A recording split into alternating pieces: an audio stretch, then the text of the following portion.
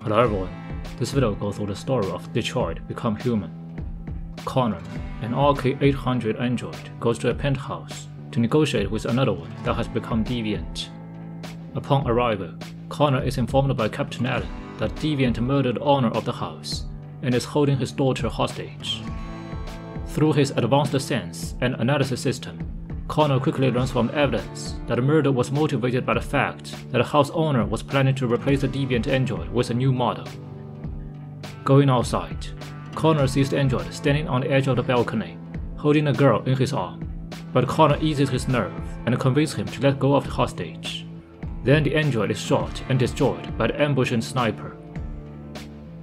Kara, an AX-400 android of house care, is picked up by Todd Williams after she has been repaired in a store. After they return home, Kara immediately begins to do chores around the house.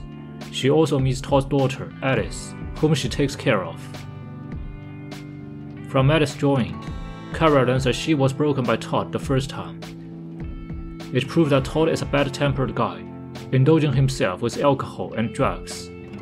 He blames his hurt of his wife having left him to his daughter Alice.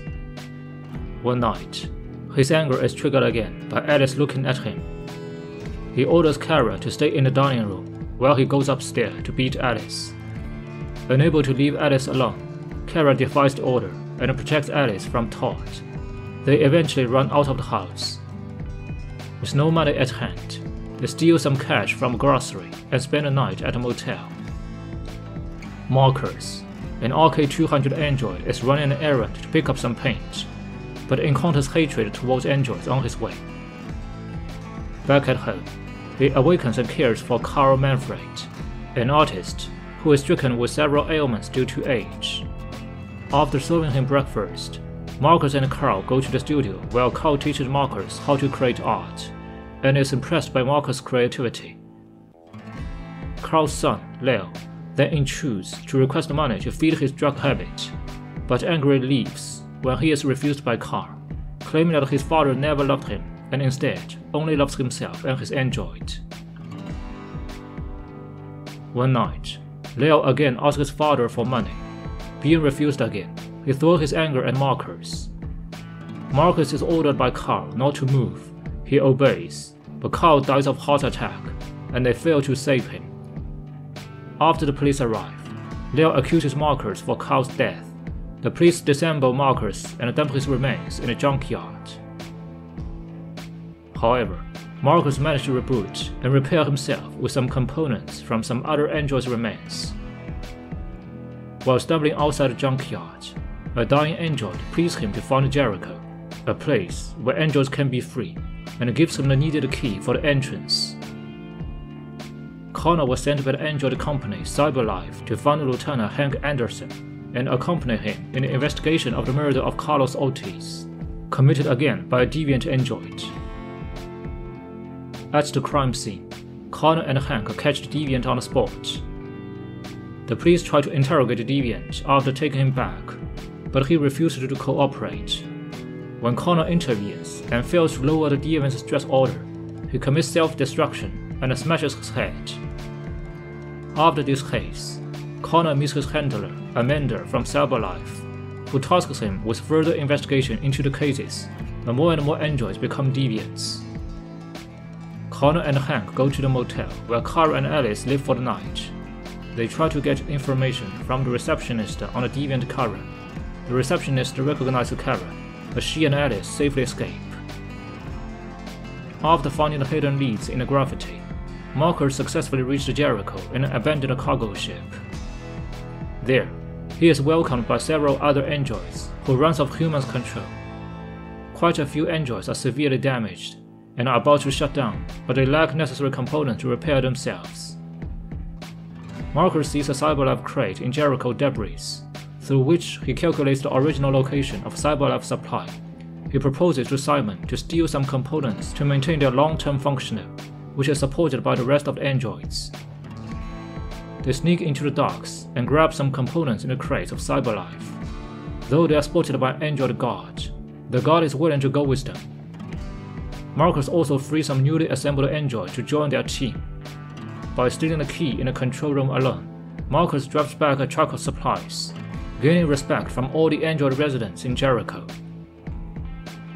An Android trash collector directs Kara and Alice to Slutko's house, where they may ask for help. After learning about Kara's Android origin, Slutko invites them into his house and offers help with their escape by first removing a tracker inside Kara. However, when Kara steps into the machine in the basement, Slutko reveals his real goal, namely catching deviants and using them for his experiments. Alice tries to save Kara by risking her own life, but she is taken away by Slutko's servant android, Luther. Having been reset on the machine and lost all her memory, Kara steps outside the basement. He finds some broken androids used by Slutko for experiments, who reminds Kara to save a little girl. She recollects her memory and finds Alice in the bathroom. They hide away from Slutko and Luther, finally sneak out of the house, but are busted by Slutko with a gun in his hand. At the very dangerous moment, Luther disobeys Slutko and protects Kara and Alice from being hurt. After Slutko is killed by his experimental androids, Luther offers to help Kara flee to the country board. Connor tracks some more suspect deviants, and he consistently sees a symbol appearing around these deviants, RA9. He and Lieutenant Anderson go to Eden Club to investigate a client being murdered by a sexy android. There's an android remnant beside the victim's body. By reactivating the dead android, Connor learns that the client is killed by another female android who has escaped. Connor and Hank track the murder's trail to a staff house, where they are confronted by two androids, one of which is the murderer. Trying to subdue the criminal, Connor accidentally shoots and kills one of the androids. The other one commits suicide afterwards, as she and her companion are lovers. Hank quarrels with Connor over this incident, as he regards Connor as Ruth's machine. Though Connor tries to defend himself, he is shot in the head in the end. Seeing more androids being treated like slavers to humans, Marcus thinks that it's time to deliver their message to humans, and his idea gets full support from Jericho. He infiltrates the Stratford Tower, where Channel 16 is located. North backs him inside the building, and by dressing themselves as janitor, they deceive the guards and get into the server room. Through there, Marcus and North climb outside the wall until they reach the top floor, where they are joined by Josh and Simon. They together assault into the broadcast room, which inevitably causes some humans' life. Then Marcus stands in front of the camera, peacefully delivering his message, demanding end of slavery and civil rights for androids. When the SWAT team break in, the androids escape, but Simon is heavily wounded. They leave Simon behind and jump out of the building. The public are shocked by the android messaging, and hostility arises around humans due to the casualty caused by this incident. Hank is sent to the Stratford Tower along with Connor and repair the new model. They investigate the crime scene inside the broadcast room. Connor notices that all the activities outside the room was recorded by the surveillance camera, but the persons inside were not warned in advance, which means there's a deviant android among the guards. By interrogating them, Connor spots the deviant, but he attacks and runs away. Connor pursues him to the corridor, where the deviant grabs a gun from one of the police. He tries to make self-defense before Connor shoots and kills him. Meanwhile, Simon remains hidden somewhere in the building. The next step on Marcus' plan is to break into the Cyberlife stores to free more androids. He and North sneak into the city center, evade the patrolling police, and ram into the store with a truck. There, they free hundreds of androids, and giving them a speech to inspire them to seek their own freedom. Marcus gets all the androids join Jericho. Afterwards, Marcus wants to leave a message for their cause. Encouraged by North, Marcus and his following androids vandalize the Cyberlife store and the Capitol Park nearby. Just as they are about to retreat, two policemen bust them and kill some of the freed androids. The two men are subdued by the overwhelmed mass and await Marcus' trial. For retaliation, Marcus killed them both. Despite the blizzard outside the way, Kara and Luther find a woman named Rose, who consistently helped deviant androids cross the border. Rose agrees to help Kara and goes out for checking the border. Right at that time, a policeman arrives to search for deviants. Though Kara tries to eliminate his suspicion, the policeman finds Luther hiding in the kitchen. He shoots Luther, and Luther also kills him. Then Luther tells Kara to continue her journey with Alice without him. Connor and Hank pay a visit to Ellie J. Kamsky, the founder of CyberLife, an inventor of androids, in the hope of finding some clues about how an android could become a deviant. Kamsky gives no answer, but instead makes a test on empathy with Connor. He asks Connor to shoot a lovely female android in front of him, and promises him that by doing so, he will be told everything he wants to know about deviants. However, Connor can't do that and leaves with Hank. In Jericho, North tells Marcus that she was originally a sex android in Eden Club before she couldn't take any more from the human who treat her like a pleasure doll. She strangled one of the clients and ran away. She encourages Marcus to be more determined with their cause. Afterwards, Marcus reunites with Simon. Later someday, Marcus, North, Simon, and Josh organize a demonstration rally on the street. By liberating more androids along their march, their team becomes larger. The police force feels threatened and demands them to disperse, otherwise they will fire weapons. Josh suggests non-violence, and North insists on fighting to the end. Eventually, Marcus leads his android-attacked police. A bloodshed confrontation happens, and Marcus gets himself wounded when attempting to save North. Though losing quite a few androids' lives, they win the battle ultimately, forcing the police to retreat. As the android's threat has risen to a civil war, Hank is ordered by his superior to stop his investigation into the deviants and handed over to FBI. Trying to continue his mission, Connor sneaks into the archive room, where the remnants of the deviant androids are kept. After repairing and reactivating the guards from Stratford Tower, Connor successfully obtains the location of Jericho by tricking him with Marcus' voice. Then he heads there. Rose takes Kara and Alice to the shipyard where Jericho is located, and tells them that from there they can cross the border to Canada along with other androids. Kara takes Alice in and meets Marcus, who promises to help them with the passport and crossing border. By chance, Kara sees a little girl android in Jericho, who looks identical to Alice. Then Kara recollects her memory that she has seen before a similar model of YK500 in Todd's home, which means that Alice may be in fact an android. But she and Alice have already grown family emotion to each other. As humans are capturing androids nationwide, Marcus decides to launch final confrontation towards human. North tells Marcus that no matter what happens, she will not regret. After she leaves, Connor breaks in, holding Marcus at gunpoint and demanding him to go.